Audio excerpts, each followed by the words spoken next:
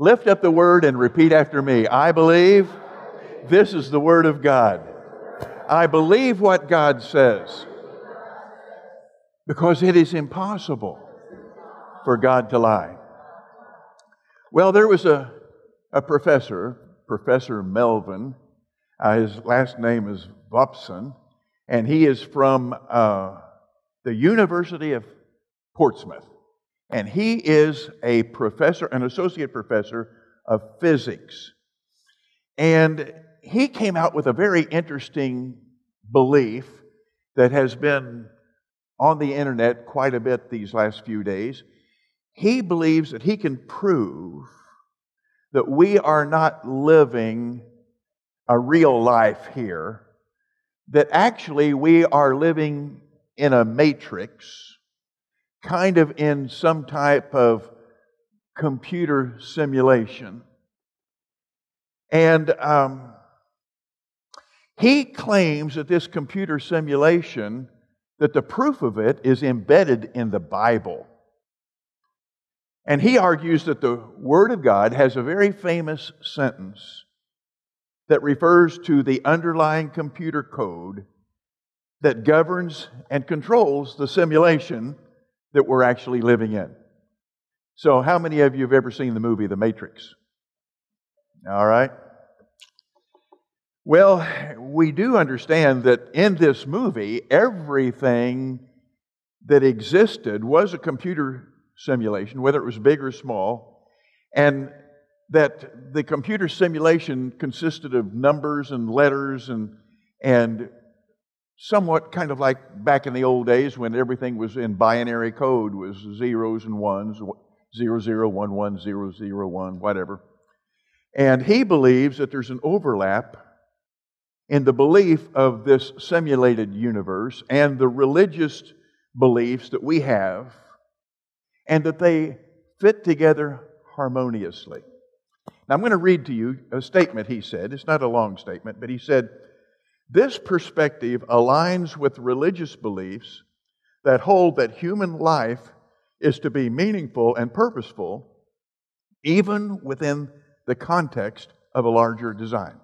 Then he goes on to say this: "Instead of viewing the simulated universe hypothesis as an antagonistic thought to religious beliefs, one can see it as offering a complementary perspective to our Christian beliefs." Well, that immediately made me think of a scripture verse, 1 Corinthians 3:19. It says, "For the wisdom of this world is foolishness with God.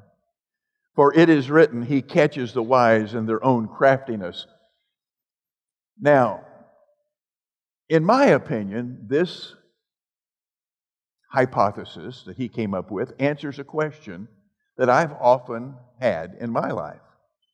How stupid can some people be?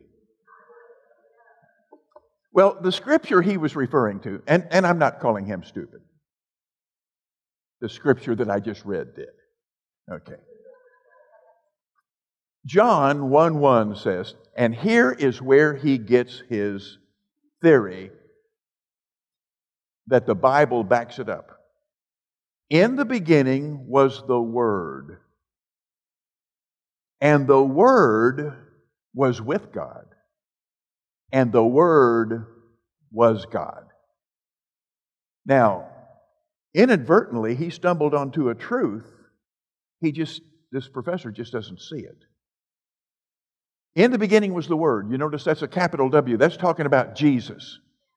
And Jesus said, "If you've seen me, you've seen the Father, for the Father and I are one." Jesus, the Word, and the Father are one.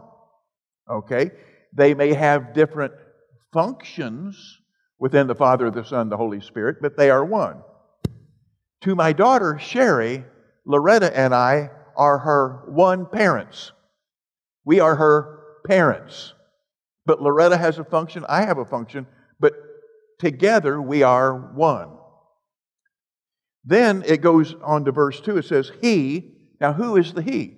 He is the Word that it's referring to in the previous sentence. It doesn't say it. It says He. He was in the beginning with God. Look at verse 3. All things were made through Him. Who's the Him? The Word.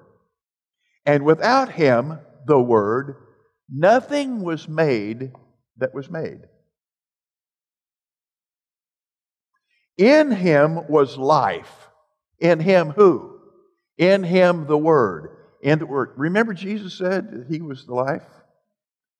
In Him was life, and the life was the light of men. Remember, John said,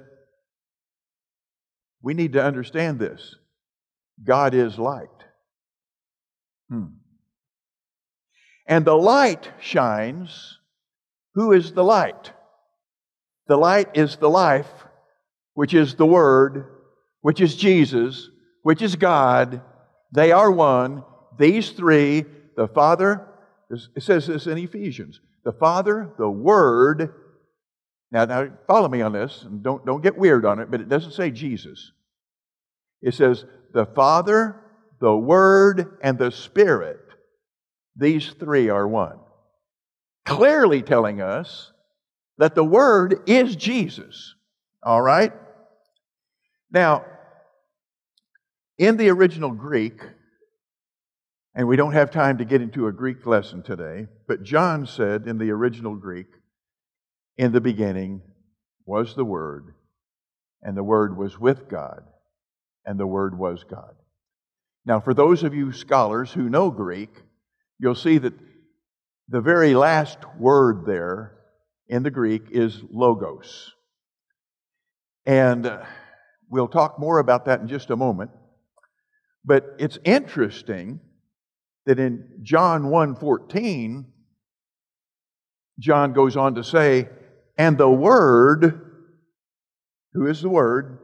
Jesus, became flesh and dwelt among us. And this is what the professor's talking about. He's saying the Word that was just the Word became flesh. And he says that we are the flesh, that the Word, which is artificial intelligence according to him, and I believe that there are some professors that have artificial intelligence. And the Word became flesh and dwelt among us, and we beheld His glory. His. The Word is a person. It's the person, the second person of the Trinity. The glory as of the only begotten. So if it's not clear, now John defines it even further. The Word is the only begotten of the Father. For God so loved the world that He gave His only begotten Son. Now, full of grace and truth. So we can see that that lines up with something else.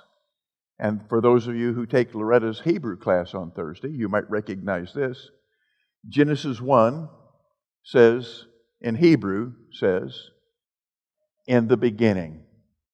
Barashit, bara, Elohim, et Hashemayim, haaretz. As Amos so eloquently put it this last Thursday night. And Loretta, they had an amazing teaching. If you weren't here Thursday night, you need to watch this online. It was amazing. But in the beginning. Now, I just want to make one minor comment here. In the beginning, that's not God's beginning. I do receive quite a bit of mail concerning in the beginning, because I have a teaching out there about the world before Adam and Eve. And there's a lot of people who write me and say there was nothing before the beginning. When the Bible says in the beginning, there was nothing before that. That's not true. God was before that. God has eternally existed. There is no beginning with God. When the Bible says in the beginning, it's not referring to God's beginning. He has no beginning. You can't write an autobiography. He couldn't write an autobiography because there's no place to start. There was never a time when He was given birth. There was never a time when He started. You can go back a bazillion, trillion years to the trillionth power, And you're not going to be any closer to the beginning of God than you are now, because there is no beginning. So when the Bible says in the beginning, it's talking about things relevant to us. If I were to take my daughter and I would say, I want to tell you about your life and what's going to happen and how things work out. In the beginning, when you were born, and I didn't mean in the beginning of creation, I go back to what's relevant to her. So in the beginning is talking about us. Now, when it says in the beginning was the Word, and the Word was with God, and the Word was God, in the Greek language, there's two words that are translated Word. There's rhema and logos. So when you look at the original language in our English Bible, and it says in the beginning was the Word, it could say logos, which is translated Word, or it could say rhema, which is translated Word. And you may say, well, what difference does that make? Well, those two words in the Greek mean different things. Logos means the written Word of God. Basically, it means the written Word of God. And rhema, basically, now there's more to their meanings than that, but basically rhema means the revealed Word of God. Like when you get a revelation. And sometimes you can read a scripture and you're reading it in logos mode, and then all of a sudden it kind of converts to rhema mode. It becomes alive. It's kind of like in Romans 10:17 where it says, so then faith comes by hearing, and hearing by the Word of God. The word for word there in the original Greek is rhema. So then faith comes by hearing, and hearing by the revealed Word of God. Not just reading the Word, but when the Word comes alive inside of you. Well, I always thought that when it says in the beginning was the Word, it would be the word rhema. But just a few years ago, I discovered, I was looking in my Greek New Testament, and I discovered it says in the beginning was the logos, which gives us greater revelation to the understanding that Jesus is the Word. Also, when you get a revelation of the written Word, it becomes the living Word inside of you, and that's where faith is. Now, this is the word logos, lambda, omicron, gamma, omicron, sigma. Now, this is the word that is used there. Now, here's what the associate professor, didn't understand, but it is so true. It is true, we are living in a world that was created by words. Because everything that was made by the Word of God. And there are codes in God's creation, and they have a pattern. I don't have time to get into it. We could almost do a series on this, and I don't know how many of you even recognize this word, but fractals. Fractals are something in science they almost don't understand. Mathematicians and botanists for years have been trying to figure out how fractals really work. But there's patterns within things. Within plants, there's patterns, and the patterns just keep repeating all the way down to a cellular level. Their existence defies the logic of man. But why are there patterns? It's not because we're part of a computer simulation. That's not why there's patterns. There are patterns because everything that was made by the Word. He is the Creator, and everything He creates has a pattern. I was noticing the other day, I like to watch some science documentaries, and some of them are great and some of them are not. But there's interesting things that you can glean from these. They had a submergible object that went down into the ocean, into a place that was deeper than man has ever gone. And they had digital cameras, and these cameras took pictures.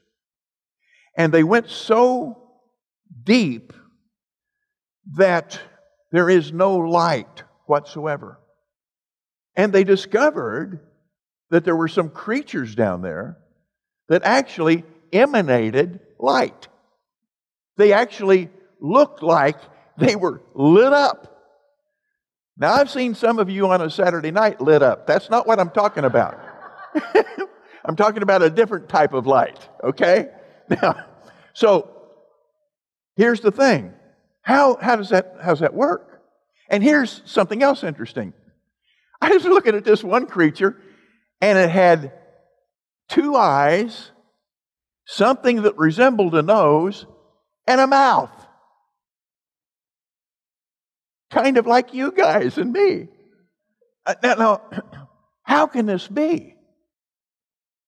It's because we have the same Creator, and He has patterns.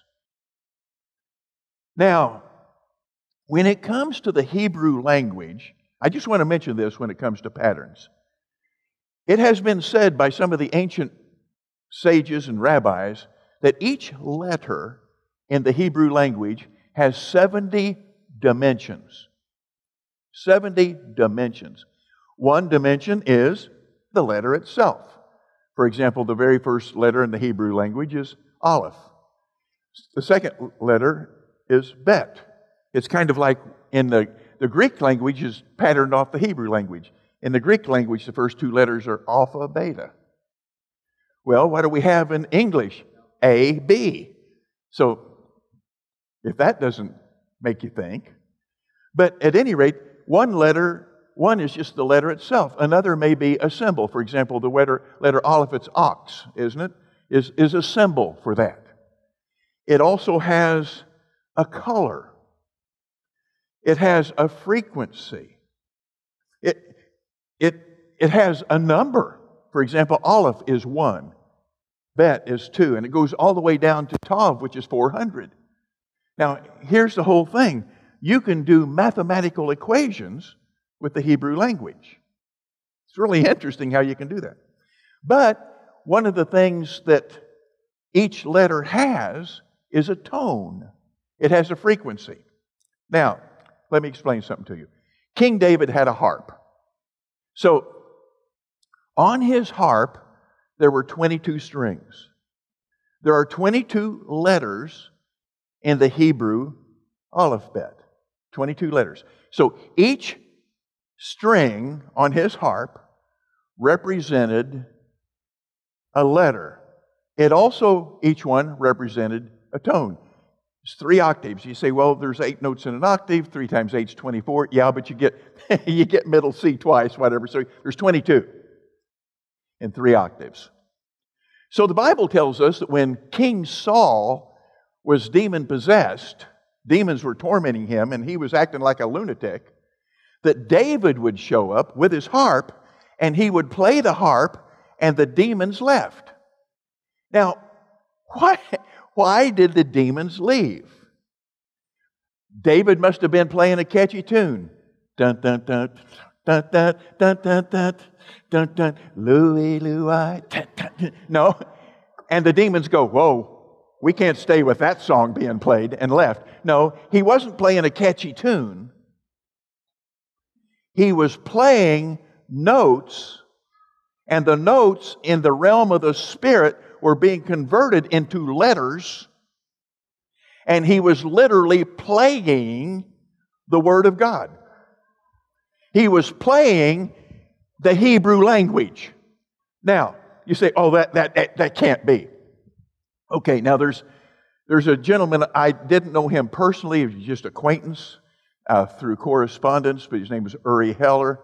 He has since passed away. He moved to Israel, and he passed away over in Israel. But he was he was a Jewish professor at Arizona State University, and he had a project there, and the man's, he was not, as far as I know, and I'm not judging anyone's salvation, but I'm just saying this, as far as I know, he was not a Christian. He was full Jewish. May have been a Christian, because I know some of the Jewish people he hung around with who are. But nevertheless, he had a project at Arizona State University called the Music from God Project. And what he did is he took the 23rd Psalm First, he converted all 22 letters into frequencies over 3 octaves, into notes. And then he fed letter by letter of the 23rd Psalm, one letter, into a computer, and converted the letters in the 23rd Psalm into music, frequencies. And ladies and gentlemen, may I present to you the 23rd Psalm in the Hebrew language.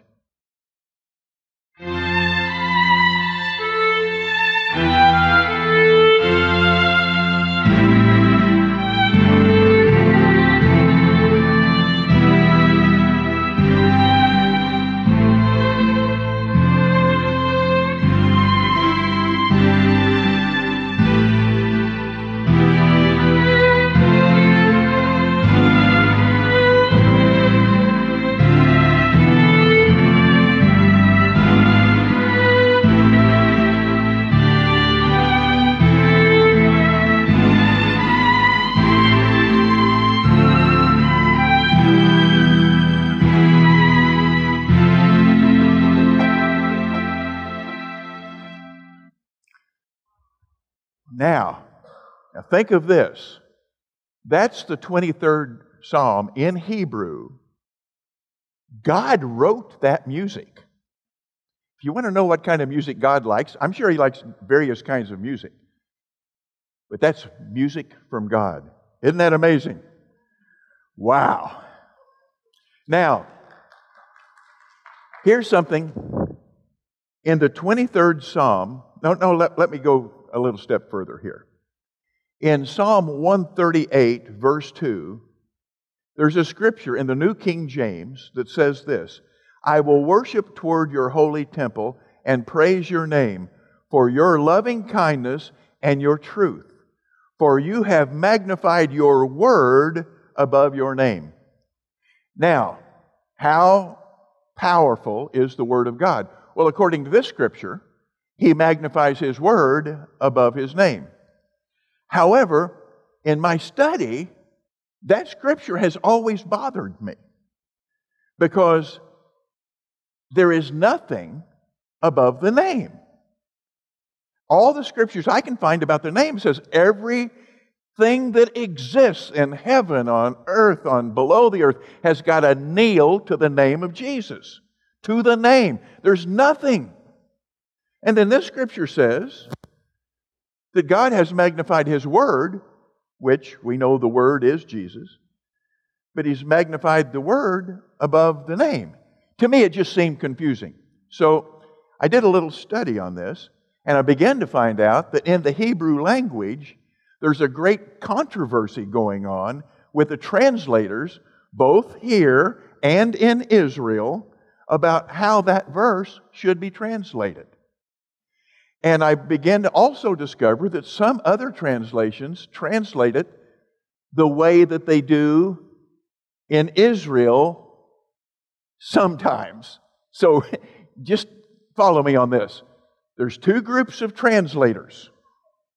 One group translates it the way I've always read it in the New King James, which is fine. There's nothing wrong with that.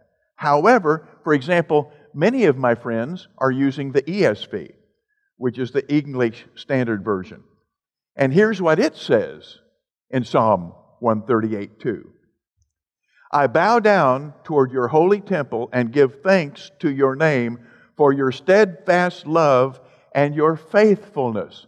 For you have exalted above all things your name and your word. It gives equal representation of the word and the name. In other words, they are above everything. Well, what's the bottom line?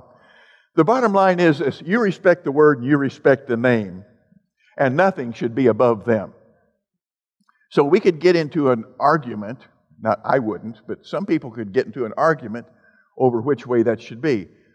But bottom line is, the word and the name, they're up there. They're at the top.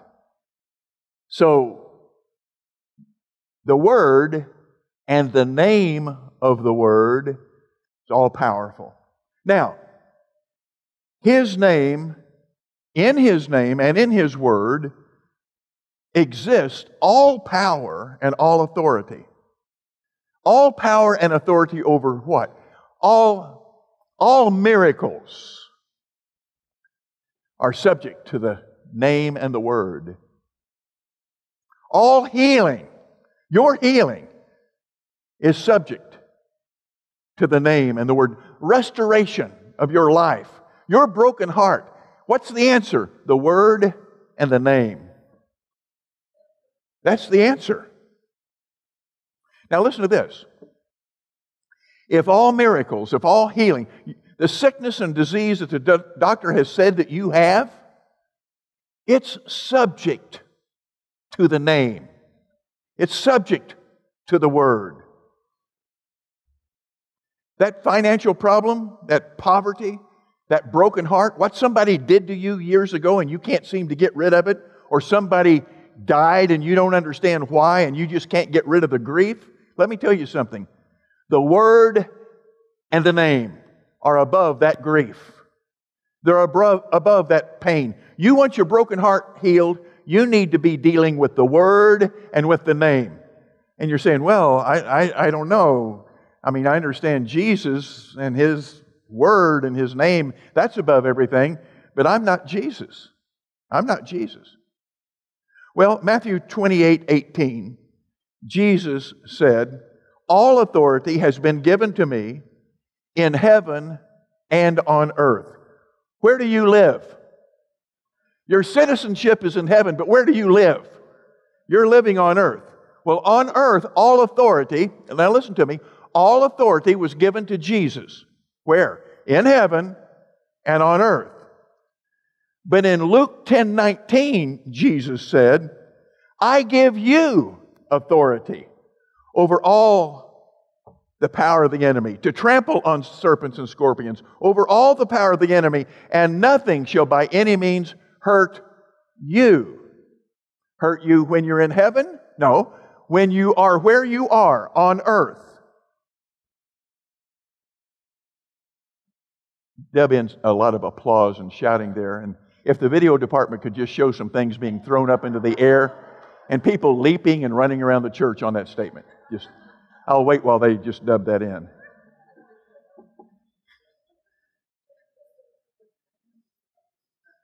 In the beginning was the Word. You want to know what the title of my message is today? Hey, in the beginning was the Word.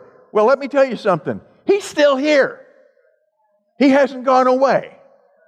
He, the Word, is still here. And He still has all the power and authority within Himself. And then He has given you the power of attorney to use His name. The Word has given you power of attorney to use His name over serpents and scorpions, over everything demonic, over all the power of the enemy, sickness, disease, poverty, broken heart, everything. And nothing shall by any means harm you. Thank you. Now, let me tell you something about the Word of God. Hebrews 4:12 says, the Word of God is living and active, and it's sharper than any two-edged sword. Wow! And you have the Spirit of the Word living inside of you. And keep in mind, that Spirit that is inside of you, the Word was in the beginning. He's inside of you. And He was with God. And He was God. And nothing that was made, including you, nothing that was made was made without Him. He made everything. And then He turned around, and one of the things He made, you, He gave authority over all the other things He made. I told Loretta last night, I said, I'm at a debate on what to talk about, because I got several things running through my head, and I shared this with her. And I said, one of the other things is I'd like to do a message or something called the qualifiers. Because, and then later she said, just write a book on it. Because every scripture you find that talks about us getting set free, there's a qualifier. If you do this, then this. And everybody wants to read the this, but they don't want to read the if you do this part. You know what I mean? Even as simple as John 3:16, God loved the whole world. And He loved the world so much that He sent His Son so that, qualifier, whoever believes should not perish, but have everlasting life. Everything that we receive is based upon a qualifier, upon whether we believe it or not. And here's the thing. Most people, even in the church, especially in the church, we get so religious that we don't seem to believe that the one who spoke everything into existence, this is not a matrix. We're not living in a simulation. We are living in a place where a word was spoken and we were created, and the one who spoke the word gave us authority over everything else He created, and nothing shall by any means harm us if you believe it. But if you don't believe it, look, if you don't believe it, it'll just become knowledge of something that you've read. It's just kind of like college. Years ago, I had a gentleman come in, and he was, I won't say what college it was, but you would all know the college. It's a state-run institution, and institution's a good word. He was teaching a class that one of my kids was in at this university. And the class was Business Management and Administration. And so I knew this man pretty well. You know, we'd have a cup of coffee together every now and then. And I said to him, you know, what's interesting to me, all of these principles that you teach, you know, my child has shared them with me, and they're so amazing. Why did you choose teaching? Why didn't you just go into business? And with these business principles, you could have been like a bazillionaire. You could have had a huge business. It kind of surprised me when he said, well, you know, I tried opening up a business 3 different times, and all 3 times I went bankrupt. And this is true story. And at that moment, I thought to myself, and you're teaching my son how to manage a business? Okay. Jesus said in John 6:63, He said, listen to this. He said, it is the Spirit who gives life. The flesh profits nothing at all. The words that I have spoken to you are spirit and they are life. The Word is living. It's sharper than a 2-edged sword. And it's alive. And it's been given to us. And if we will just believe what the Word has told us and act on what He has said, then the reality will happen that we'll have authority over all the power of the enemy, and nothing shall by any means harm us. Nothing. And God hasn't given us a spirit of fear. You know, there's a lady sitting right over there that last week we prayed, and she had a major thing take place in her body with a biopsy and all this. And then we get a call yesterday. They removed it. It was benign. There's no problem. There's no cancer. Well, you've got to believe to receive.